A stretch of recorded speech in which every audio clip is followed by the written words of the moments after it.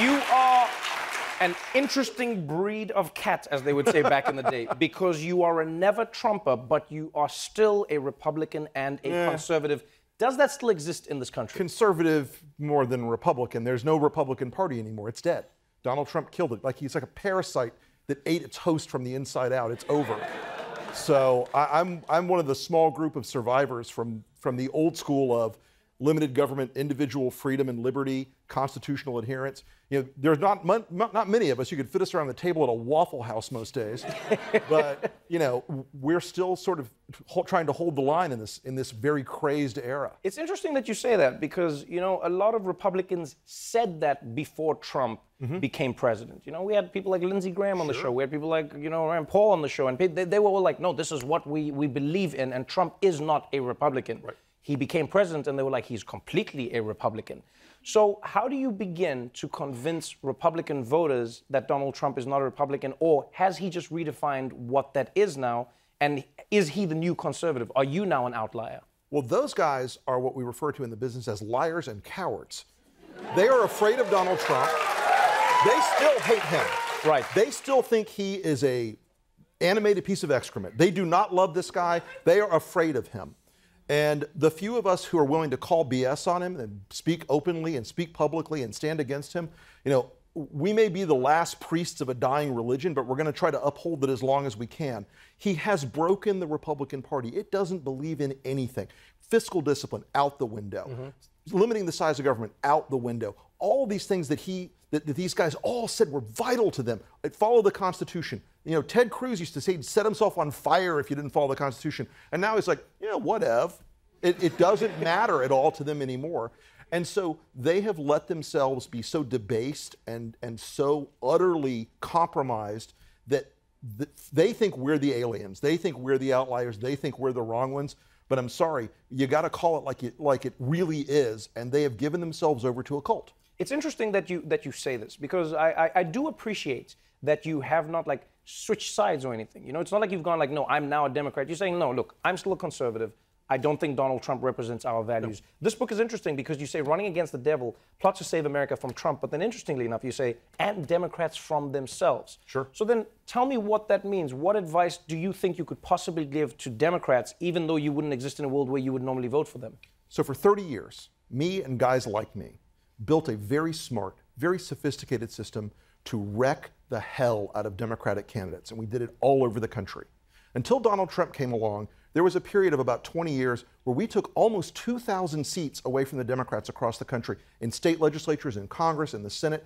We took over control of 38 state governments and legislatures over that time. We did it by being better at the root politics, at the hard politics. We did it by being willing to do things that were very tough, by running ads that were very tough and made people lose their minds. Right. And we did it by running candidates who fit with their states and districts. So, look, I helped elect a Republican governor in Vermont 4 times. Now, that is not an easy task. But our guy wasn't a perfect Republican. He wasn't a super hard right evangelical Southerner. He was a guy who fit Vermont, and it worked. And the Democrats tend to have this thing of ideological homogeneousness. They want everybody to be the same policy perspective, whether you're in San Francisco or whether you're in Virginia or whether you're in Alabama. And so we were able to put candidates out there who were not, they didn't fit every single ideological test. Right. But we won a lot of seats that way. So are you saying, if I'm understanding correctly, are you then saying that Republicans have always played to win? Yeah. And Democrats play to be right? Democrats play to win an argument. I play to win an election. I don't care how I get to the finish line. And except for breaking the law, and occasionally you get breaking the law adjacent. But you want to make sure that you get to the goal line. And sometimes that means not saying what's on your mind. Sometimes that means saying, oh, well, look, our polling tells us Medicare for all scares the crap out of suburban women. But let's talk about Medicare for all, because why would we need suburban women? This is the Democrats fall into these traps that they build for themselves. So then, how would you break that then? What would you say to the Democrats tonight, where you go these people are running, and at some point one of them is going to be head to head with Donald Trump. At some point they're going to have to try and fight for those 100,000 odd votes that swung the electoral college. Right? We've seen that it's not a numbers game, it's an electoral college game. It absolutely is. How would you then say to one of those people, hey, this is how you can win while still maintaining your democratic values? Right. First off, win the game before you try to start declaring the victory conditions and start saying, I'm going to do X, Y, and Z. Ideological promises are a trap. When you promise people something and build a plan and a policy in modern campaigns, that's an invitation for me to put my nerds to work and look through your 600-page healthcare plan and find 10 things that scare the crap out of people. Huh. And then I make ads about them. And then you run for the hills and you don't understand why people suddenly can't. They say things to you that you know aren't quite true about your policy. You get deeper and deeper in the weeds. But the three things the Democrat has to do in this election, they have to fight where the fight is. The Electoral College, whether you love it or hate it, is the only game in town. That's the only game there is. So you got to fight in Wisconsin and Florida and Pennsylvania and Ohio and Arizona and a handful of states. The election is over in California. I know how they're going to vote. I know how Mississippi is going to vote. Those are things that are done. You got to fight where the fight is. You got to put the resources, because they will not have as much money as Donald Trump, unless it's Mike Bloomberg, and then he has more money than God. You've got to put it into the states that matter. And then you've got to target in the states even more finely. And they will target, the Democrats are smart. They will be targeting those suburban women who are breaking away from the GOP. They'll be targeting those Obama-Trump voters. They'll be targeting those Bernie-Trump voters. They'll be going after narrow slices, because this is a game of small numbers. It's not a game of big numbers. The most important thing, though, is the election has to be a referendum on Donald Trump.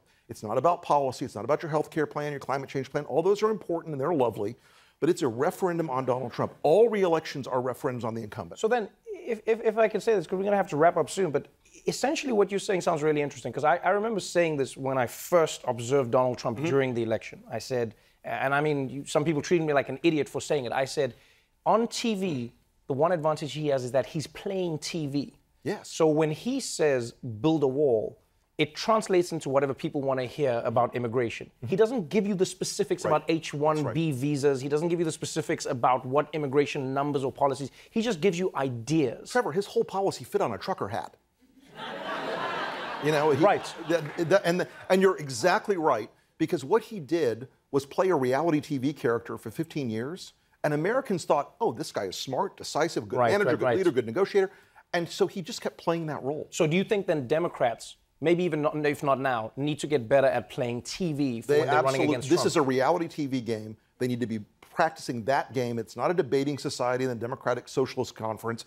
It's a reality TV show, and Trump is the master of the game. They have a narrow path to victory, and I hope that this book helps them try to achieve that fairly narrow path. Well, I'll tell you this. I wish I could disagree with you, but I agree with a lot of what you're saying. Thank you so much for being on the show. Really great having you here. Running Against the Devil is available now. Rick Wilson, everybody.